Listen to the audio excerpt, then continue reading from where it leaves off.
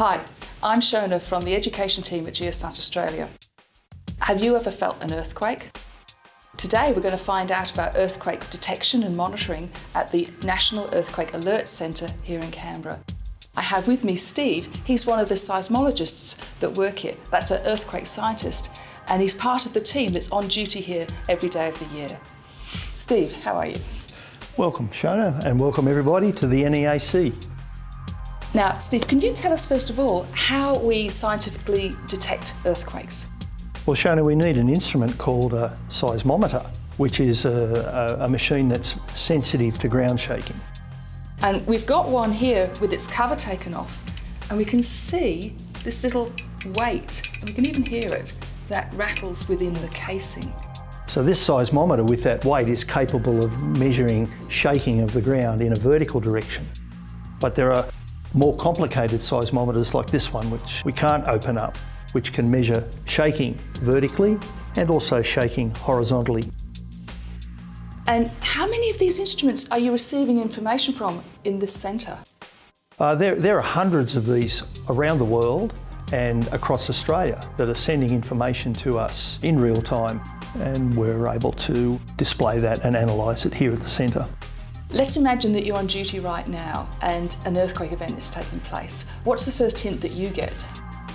Well, it'll come from our waveforms, which are on the screens behind us, and we'll just see a slightly larger wiggle arrive, and then a slightly larger wiggle arrive at some other stations or some other instruments nearby. And each of these lines, which look quite wiggly, is information from one of these instruments in the locations that were on the map that showed the network for the country and for around the world. Yeah, that's correct, yeah. And it looks pretty crazy up there at the moment. There's lots of wiggliness going on. Is that all earthquake? It's not all earthquake. Some of it's noise from various sources. Noise from weather, from wave action, even human activity. But in this particular screen behind us, there's actually a small earthquake that is from the Taiwan area. Oh, so that's this over here. Yes, yes. So those red lines are marking the automatic detection of the arrival of the first earthquake. I can see next to the red lines there's a red P. What does that stand for? Yeah, the red P just codes for the primary wave. Now that's the fastest travelling earthquake wave and therefore the first to arrive. And if we look at a detailed view of an earthquake, the primary waves are the first ones that appear, and then they're not necessarily the largest, are they?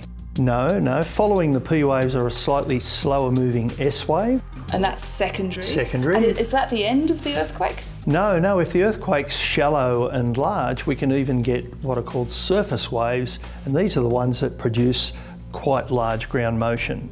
And that's the idea that literally the ground can roll? Yes, so it will roll in that sense and it will roll in that sense, and these are the large movements that will often create the damage in a large earthquake.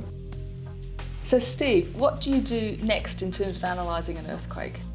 Well, Shona, we have a close look at those waveforms and those automatic P arrivals, and we just manually adjust them to a point where we think they're exactly at the time that earthquake energy has arrived. And we're doing that for all the stations that are sending us their information, and there might be some in there we need to reject, but basically we're looking at the real earthquake signature.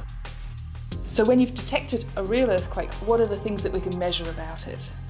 Okay, Shona, the analysis will tell us the time that the earthquake occurred, the latitude and longitude, the depth, and then following that information we can determine the size or magnitude. And magnitude is about energy of an earthquake, and we know that the larger numbers that we might hear about on the news mean a more energetic, possibly a more damaging earthquake. That's correct. And where does that get published? We publish the information on the Geoscience Australia Earthquakes webpage. Thanks so much for your time today, Steve. It's been really great to learn more about the National Earthquake Alert Centre and your work here. So, if you want to know about earthquakes in Australia and around the world, visit our webpage, have a look at the earthquakes page and the other hazards information that's there.